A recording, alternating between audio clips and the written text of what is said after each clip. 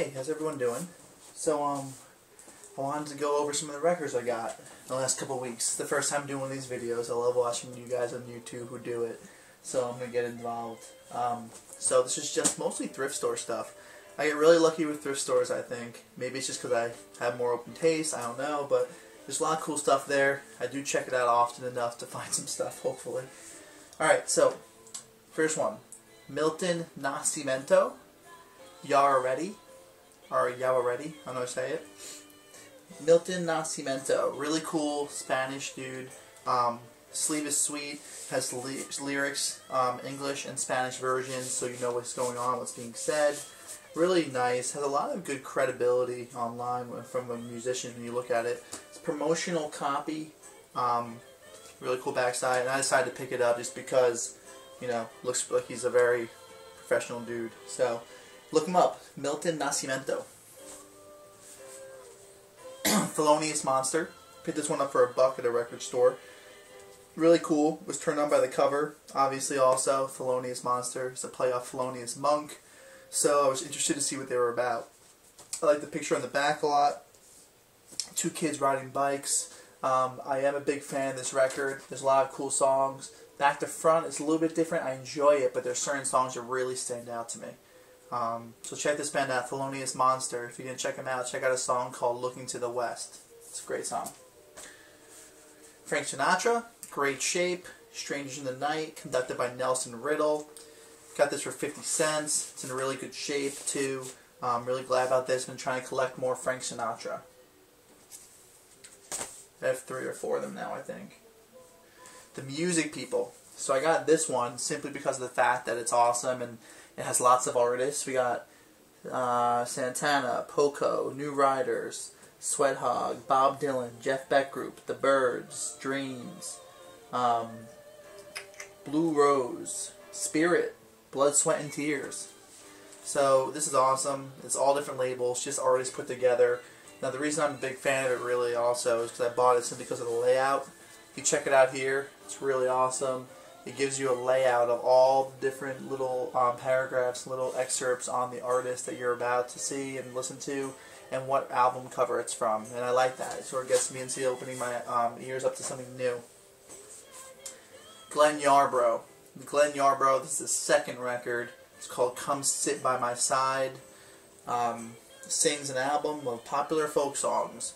I've been a very big fan of Glenn Yarbrough. He's become one of my favorites of the older guys. There's something about his voice. He's amazing. It's very timbre. He's really well known. If you look him up for one particular song, it has to do with rain. But I have 4 or 5 of his records now, and I went to Salvation Army just to get this because I knew it was there from remembering it so many times. Should I think pretty sure this is his first one here. Sergio Mendes and Brazil 86. Oh, sorry, Brazil 66. Herb Alpert presents. It's in perfect shape too, and I bought it for 25 cents. So I mean, it'd be great. I mean, you know, I do like a lot of my records, but I'm also looking for something new. So I always make some trades at a record store. Maybe it's a good one, but I do enjoy him. So now this is really sweet. The Complete Glenn Miller Volume 4, 1940. Now this record is really enjoyable, actually. I've only listened to the first side out of the 4 sides, I'll be honest with you, because I've been going through so much stuff. But I realize I really like Glenn Miller and his type of jazz in the 40s. And that, you know, some of the stuff's too old school for me, but this one isn't. Really nice gatefold. Really cool write-up on Glenn Miller. Read up on him, really interesting guy. Actually went missing during World War II when he went to go perform. So he's MIA and never came back. Interesting. Nelson Riddle and his orchestra, Witchcraft. Most people know it, know that song. Frank Sinatra made it really popular when he did his version of it. I bought it simply because of the cover, because it's amazing. Turns out the stuff's really cool. It's like that bachelor pad type of music. This is a newer record, Against Me. Okay, it's Total Clarity. Now I never got into Against Me. I know they're a punk band. I know they've been around for a while now. They were on Fat Records, but now they're on different stuff. But this is actually their new record from this year. It's actually B-sides and demos from their second album that has something else with Clarity in the name. And Fat Records actually put it out because of that. And it's my first time listening to them. I really like what I've heard of it so far. Really cool pull out. Fold out. You got the skull, burning skull with the surfer in the top there in the eyeball. That's really awesome. I like it. So yeah, this was on sale. I was 14 bucks, and I had a special deal: buy one get one, anything in the store. So I got it for $7. So it's not that bad for a double LP. Dory Previn, Mythical Kings and Iguanas. If you don't know Dory Previn, and there's one thing you can take from this video, it's to check out Dory Previn. Really cool, really quirky, crazy lyrics, soft, harder sometimes, just interesting, very poetic, really crazy stuff going on, really crazy history growing up too. Nice gatefold. I decided to continue trying to find her stuff because her record called Reflections in a Mud Puddle is pretty much my top record I've found and owned since I got the vinyl player just a couple months ago and got into vinyls at all, so I want to keep finding her stuff. This guy's really cool. Ian Matthews, Stealin' Home, never knew him. I found something the other day, I saw something in a record store, one of his earlier works that was like $7, and I'm probably going to pick it up because I really like this guy. He's just really smooth. Check out the song Gimme an Inch. It's a sick song. Ian Matthews, Gimme an Inch. Record Stealing Home. And this is, what year is this again? I don't remember. Can't find it on here. But great condition too. The Pretenders. Pretty much also one of my top ones right now that I'm listening to. This is Pretenders 2, their second record. Got this one for only $0.25 as well. Great condition. My first time listening to the Pretenders, my introduction to them, and I really enjoy them. My father seems to like the lead singer Christina Hind, if I remember right. He likes her a lot. Really impressed by this stuff. Just love female singer-songwriters, single musicians. Sometimes I feel like a rock band with a girl lead singer just doesn't always take off, but this works. The Adulteress is a great song. My two favorites are Go to Sleep and Waste Not, Want Not. So check this one out, Pretenders 2, if you haven't, but you probably already have because I'm behind. This I just got yesterday. Awesome find.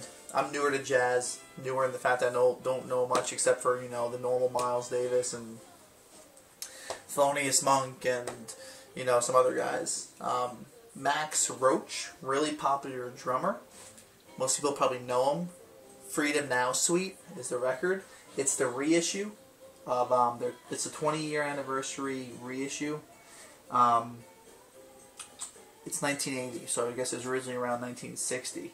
Yeah, 1960 was where it was. It was recorded on 2 days in 60. Awesome record.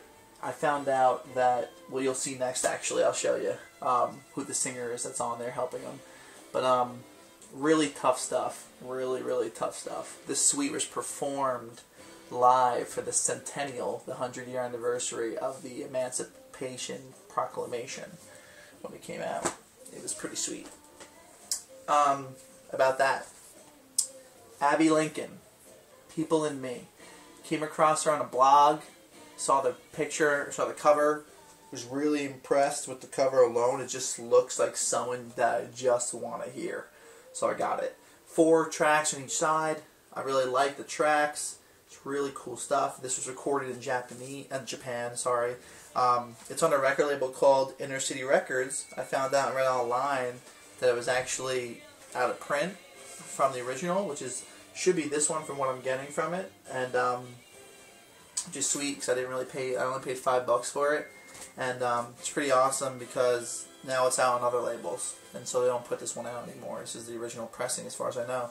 There's Japanese musicians on this record that helped her while she was actually in Japan, and there's a few different guys like David Liebman, Al Foster, James Toomey, who are from Miles Davis's group.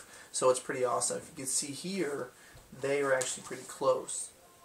Miles Davis and Abby Lincoln, or at least they were acquainted. So he helped her out and was like, here, take my dudes, when he was in Japan too. Last one for now, Impulse Artists on Tour. This one is awesome. Live concert performances. It's a live jazz album from different guys on the record label called Impulse. Promotional copy. Gato Barbieri, if I'm saying these wrong, sorry. Keith Jarrett, John Clemmer, Sam Rivers, Michael White. So there's 5 tracks, 5 guys. Each one has a track.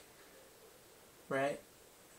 really like this actually. I was just listening to the first side this morning. Went through it yesterday a couple times in the first side too. Really cool, really good live stuff. So I'm a fan of this. So Impulse Artists on tour, live concert performances. Alright, so that's it for now. Only a couple of those are from record stores. Other than that, they're all just great finds from thrift stores. So don't ever give up out there. Keep going for it. So, that's it for now. This is Tim. I'm signing off. Again, get back to me in the comments. If you guys check out my videos, let me know if you come across and you know anything about these artists. Just information about them, because a lot of them are newer to me and it'd be awesome to know. Alright, take care. Thanks for watching, guys.